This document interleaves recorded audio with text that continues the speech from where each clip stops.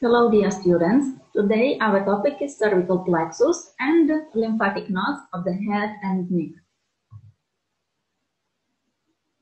First of all, we will talk about cervical plexus. The cervical plexus, plexus cervicalis, is formed by the anterior branches of 4 superior cervical nerves.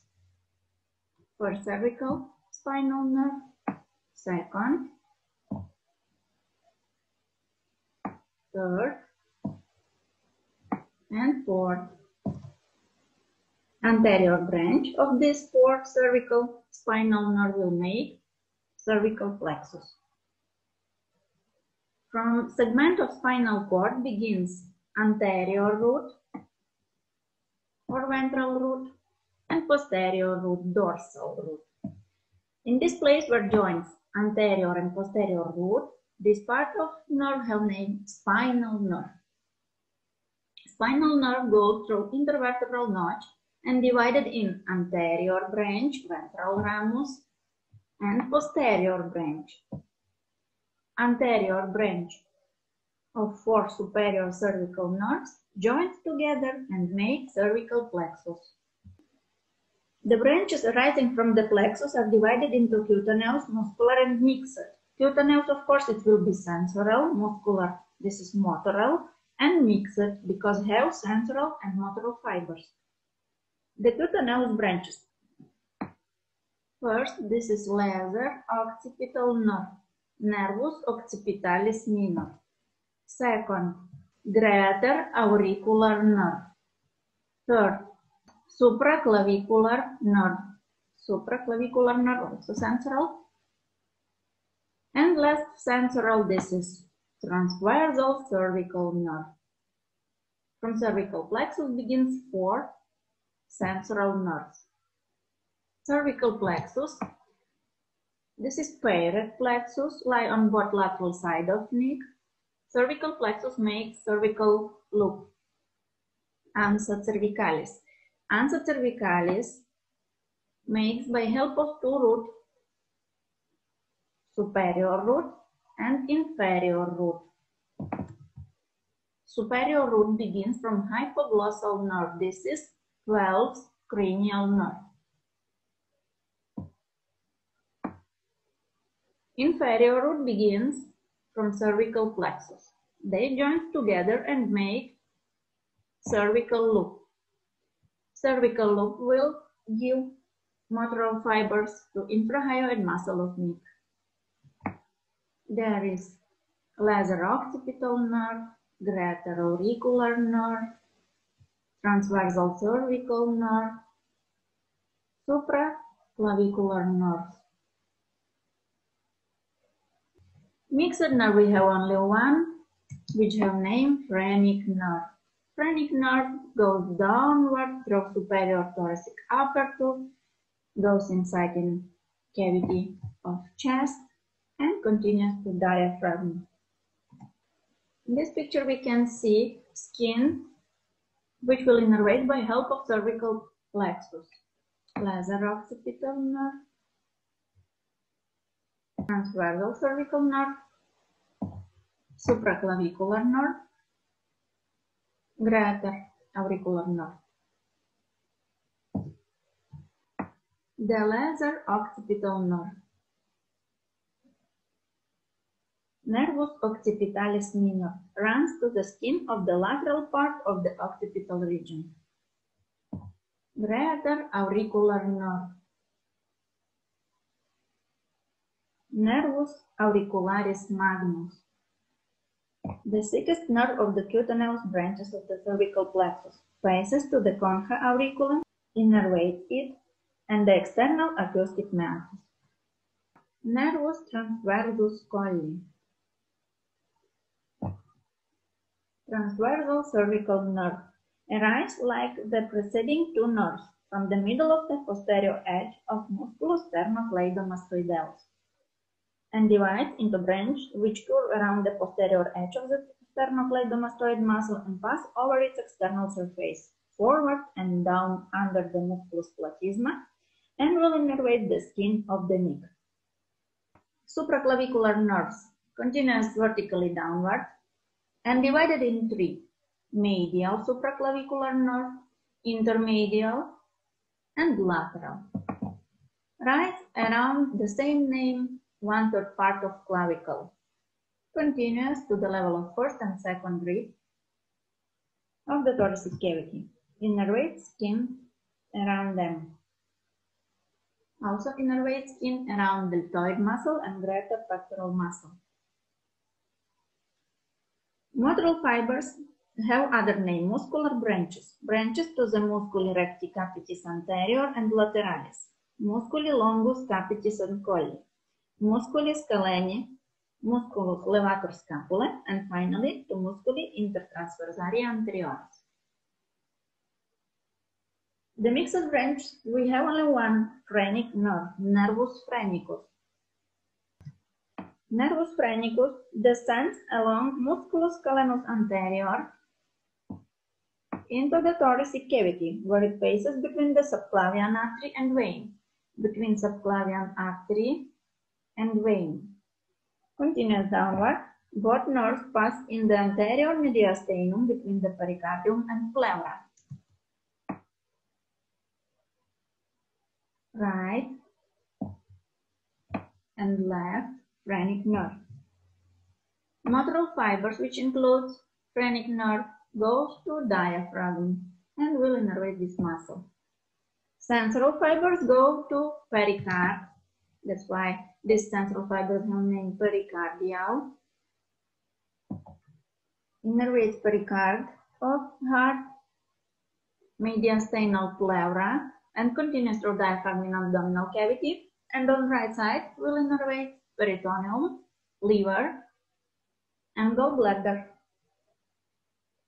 Lymph from head and neck goes into right and left jugular lymphatic trunk, which pass on each side near internal jugular vein and fall right into right lymphatic duct or into right venous angle, and left into thoracic duct or immediately into left venous angle. Right jugular lymphatic trunk, which pass on each side near internal jugular vein and fall right into right lymphatic duct. There is right venous angle. Venous angle, this is place where joins internal jugular vein with subclavian vein. Right lymphatic duct is very short. Left jugular lymphatic trunk opens in thoracic duct. This is thoracic duct, which opens in left venous angle. This is between left internal jugular vein and left subclavian vein. This place from which lymphs go in right lymphatic duct. This all other part of body. This is place from which lymph go in thoracic duct. There is right venous angle, right lymphatic duct, jugular lymphatic trunk. On left side, left venous angle, thoracic duct, left jugular lymphatic trunk. Lymph from head runs into the nodes on boundary between head and neck. They include the following: occipital lymphatic nodes, mastoid, parotid, maxillary, supramandibular, submandibular, submental. This is lymphatic node on the level of head. Parotid divided in deep and superficial lymphatic nodes. Efferent vessels from these nodes extend in deep cervical nodes. Occipital nodes. Mastoid nodes on the level of mastoid process of temporal bone. Parotid nodes, which we divided in superficial and deep. Facial, buccal, mandibular nodes, submental nodes, submandibular. There is anterior cervical nodes, which we divided in superficial and deep. Lateral lymphatic nodes. Submandibular lymphatic nodes. and submental lymphatic nodes. Occipital lymphatic nodes. More often we have from 1 to 6 lymphatic nodes. On the level of place where begins sternocleidomastoid muscle. We have lymphs from skin and deep tissue of occipital and temporal part of head. Parotid lymphatic nodes. More often we have 1/4 superficial and 4/10 deep. Deep parotid lymphatic nodes include preauricular and postauricular lymphatic nodes. Deep from this lymphatic nodes continues to superficial and deep lateral cervical lymphatic nodes. Facial lymphatic nodes. We have from 4 to 9 located in subskin tissue on the face. We can divide it for groups. Buccal lymphatic nodes, nasolabial, nodus molaris, nodus mandibularis. Lingual lymphatic nodes we have from 1 to 5, located on the level of root of tongue. Submental lymphatic nodes we have from 1 to 8, located in subskin tissue of the submental region. Submandibular lymphatic nodes can be from 6 to 8, located in subskin tissue on the level of submandibular triangle. Have lymph from upper lip, lower lip, cheek, tongue, palatine, palatinal tonsils, sublingual and submandibular salivary gland. Lymphatic nodes of the neck we divided in anterior and lateral. Both of them we can divide it in superficial and deep. Superficial cervical lymphatic nodes located in subskin tissue of the neck on the level of anterior cervical triangle and lies more externally than superficial lamina of cervical fascia. Deep cervical lymphatic nodes lies more often around major vessels of the neck. There is a lateral cervical lymphatic nodes, lateral superficial cervical lymphatic nodes lies around external jugular vein. It can be from 3 to 9. Supraclavicular node. This is also lymphatic node of the neck. Lymphatic nodes, this is secondary lymphoid organs. Lymphatic node have capsule. This capsule give inside trabecles. Peripheral part of lymphatic nodes we have named cortex. More central part near hilum of lymphatic nodes have named medulla. And from hilum begins lymphatic vessels, which continues to next lymphatic nodes or to trunk. Peripheral part cortex, which consists of lymphatic nodules, medulla, and there begins afferent lymphatic vessels. To lymphatic nodes comes afferent lymphatic vessels,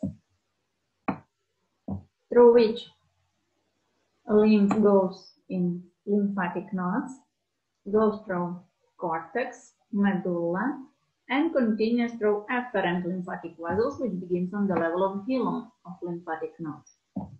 Thank you for your attention.